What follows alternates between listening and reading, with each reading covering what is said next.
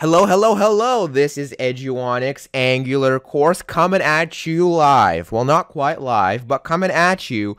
We got a great lesson for you today. Query parameters and not a lot of other, just query parameters. Again, great course. Stay tuned. But first, this interruption.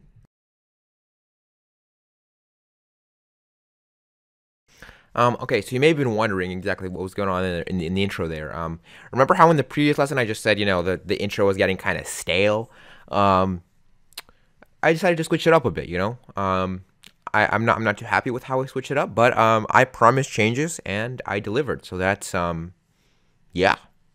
Anyway, query parameters. So query parameters essentially allow us to pass data to our routes, but it's optional data. So if we do go ahead and pass in data, for example, using the URL parameters, right? We have to pass in that data. Otherwise, we can't actually navigate to that component. It won't go to that component, right? Now, query parameters allow us to pass data, or they allow us to not pass data. In that case, the data is just going to be null, but we'll still navigate to that component. So that's how it's going to work. So first of all, we're going to have a look at getting query parameters out of the actual component. So in the component, how we're going to get the query parameters. So let's go ahead and open up our first component here. Open up the TypeScript. And right here, after we log the URL parameters, we're going to go ahead and do route.params. And first of all, right here, we're going to log param, and then we can just do a message like that. We can actually get the actual message. And of course, TSLint is ruining my life because he wants me to use single quotation marks. There we go. So that'll just print the actual message itself instead of printing the message object as a whole. Now what we can do, not route.params, we're going to do route.queryparams dot subscribe. Again, pass in an observable. It's going to give us an observable. Get the query param. There we go. Fat arrow function here. And then here we're just going to do console.log query param. All right, there we go. Awesome. Let's go ahead and add the semicolon there. Save that. Let's do the exact same thing in our second component.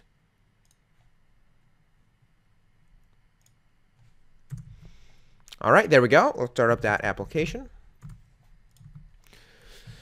All right, let's give it a second here. So essentially, again, if you don't know what query parameters are, whoops, we already got running. Let me go and stop that. Then go back here and gserve. So essentially, if you don't know what a query parameter is, if you ever used most websites, essentially after the URL, what we're going to have is a question mark, and then after that, a bunch of different parameters, and those are what query parameters are. So let's go ahead and go to Google Chrome here. So now we're in localhost port 4200/first/hello, right? And we can see that this is what it's printing here, hello. So we do print the message. But then this is what the query parameter that's being printed right there. And we don't actually have any query parameters right now. That's why it's returning this empty object. Now let's do hello and then question mark. And then we can go ahead and do something like message2.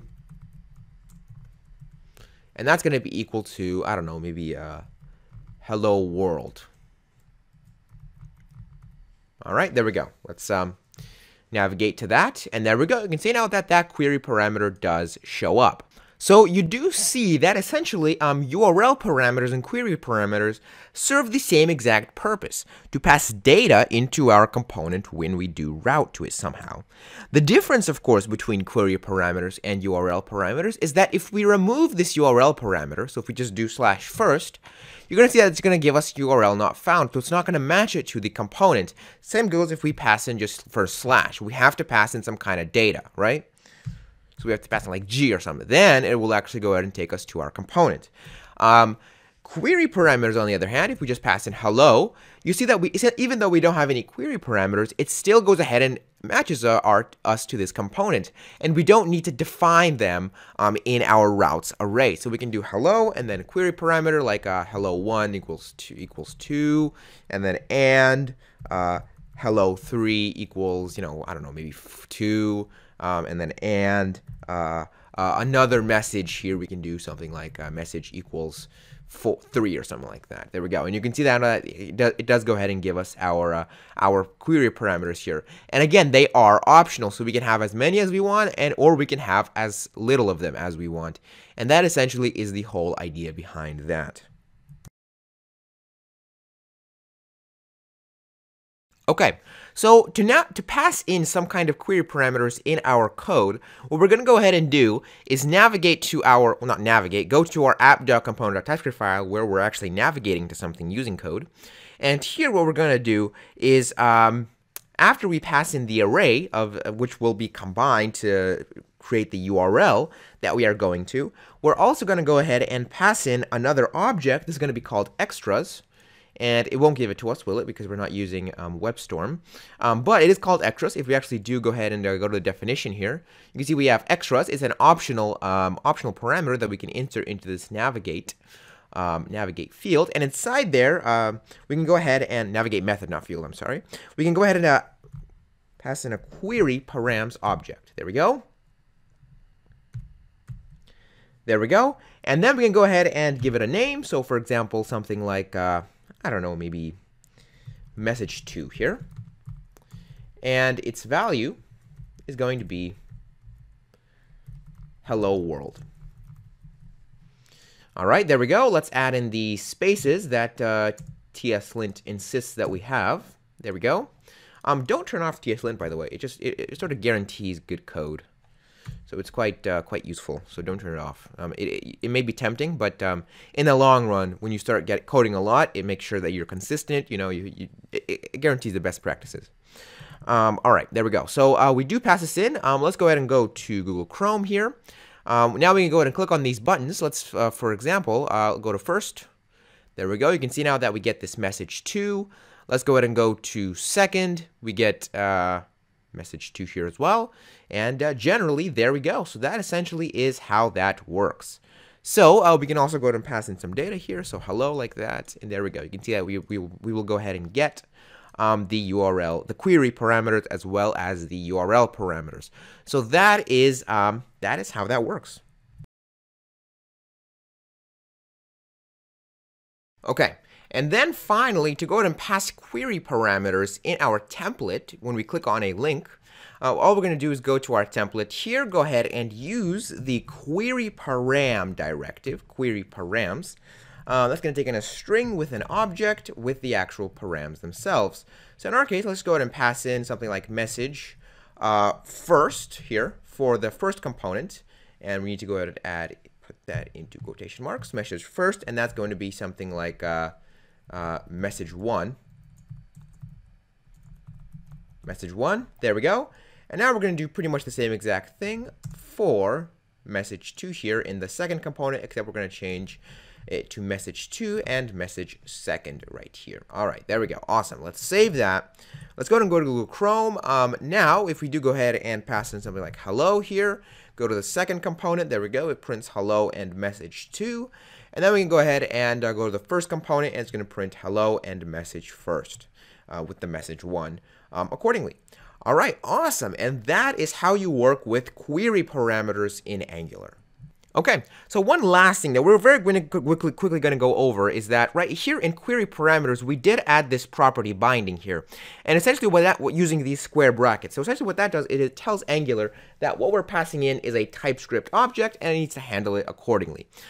If we remove these, it's going to treat this as a string and not a TypeScript object. And in result, it's not going to do message first message. It's going to treat every single one of these characters inside here as an individual query parameter. So when we save this, go to Google Chrome, we can go ahead and type in, hello here, right here. Go to navigate to first component. There we go. And you can see here that it passes in the query parameter. 0 is going to be this, 1 is going to be the quotation mark, 2m, and so on and so on. So essentially, it's gonna treat all of that as an individual query parameter and assign it its own separate ID, just using a number here. So that is why we do need these square brackets in order for it to treat it as a TypeScript object and not just a string. So now, if we do go ahead and do hello, it's going to go ahead and give us the correct query parameter and pass it in correctly. And same goes for router link. We can go ahead and add in property binding using the square brackets and pass in an array, much like we do in the code. So we can go ahead and pass in that array. We can remove the slash, instead just add a comma there, and we don't even need to use interpolation because it is right now looking in the context of the actual TypeScript. And we also need to go cover first in quotation marks because it's trying to look for first as a variable and it doesn't have a variable. So now when we go ahead and do hello here, go navigate to first.